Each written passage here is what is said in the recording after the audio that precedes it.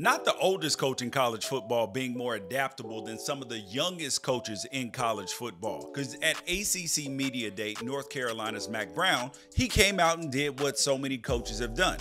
He outlined the massive changes that have made the job of being a head coach much harder than it's ever been. Anybody can identify a problem though, but are you a solution person? Because it takes a true leader to find a way to turn those problems into opportunities. The fact that we have a man who's going to turn 73 this year, keeping up with the dizzying pace in college football, just proves that the thing that needs to stay consistent is your values. Because if your values stay consistent, then navigating the change in college football or anything else isn't that hard.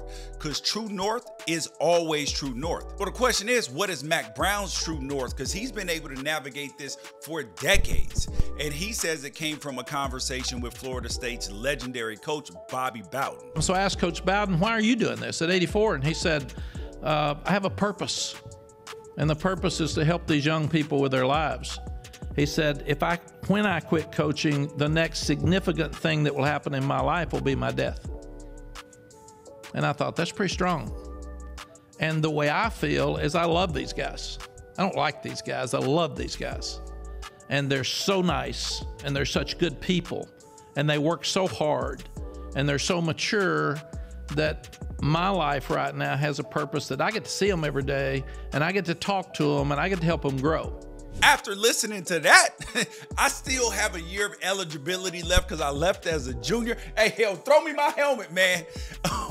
This man said that these players give his life a purpose. And he even had another message for the coaches that say he shouldn't be out there at 73 or negative recruit. Oh, he's going to retire soon. And here's a quote from Mack Brown. Every coach recruiting against us says, I'm going to quit. And 6 of them have been fired that said that already. So they ought to be worried about themselves.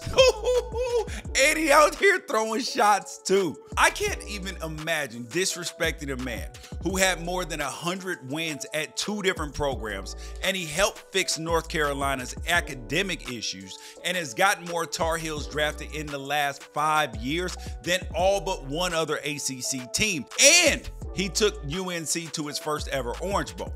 So how does he manage to stay energized and excited when so many other coaches are out here complaining about the state of college football? The man is logical.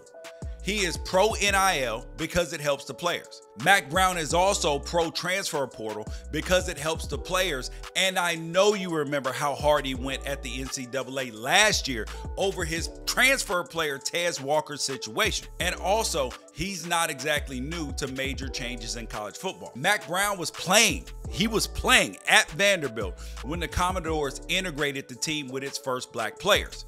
And you think any change in the history of college football has been a bigger shift than that one?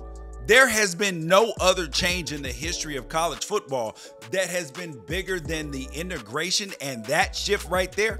And Mack Brown had a front row seat to it. But you know the quote from him that really got me? Mack Brown says that none of the coaches, that they love the direction of the new college football, especially because they weren't given a say.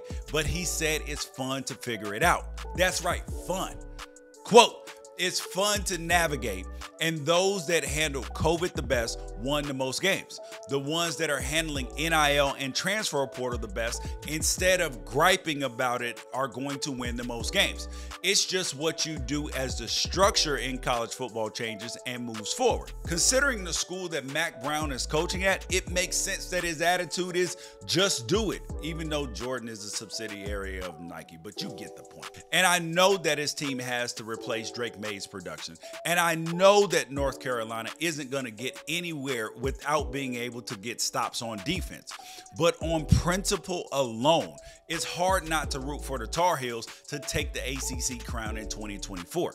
If for no other reason than to hammer the point home that if these young men really are your purpose, you don't care what gets thrown your way as a coach. It's a copycat game. And if Mack Brown wins with this attitude, then we all win. Let that sink in.